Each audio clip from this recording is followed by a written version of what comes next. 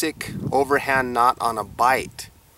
Okay, so you want to have a tail over here, and you basically make the same motion, but you're using this loop. So I'm coming underneath, you can see that, coming underneath, and then what's going to happen is this loop's going to go through the hole and pop out the other side.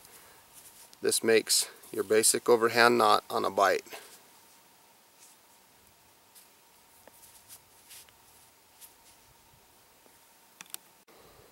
Okay, your basic overhand knot on a bite. So I'm going to have the tail end.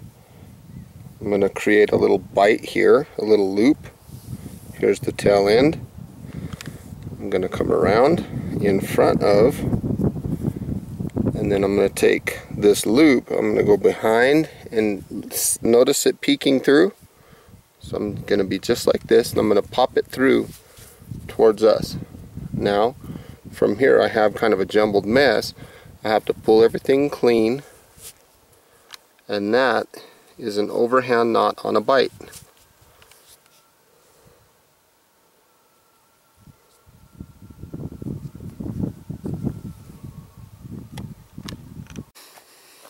Okay, now let's talk about overhand knot on a bite.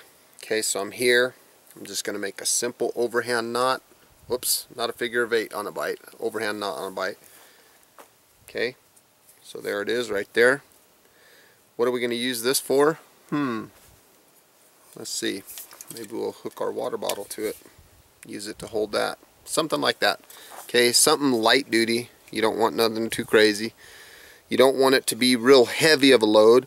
Otherwise this will tighten up and it'll be difficult to get out. And the result might be you might have to cut this. So light duty applications, overhand knot on a bite.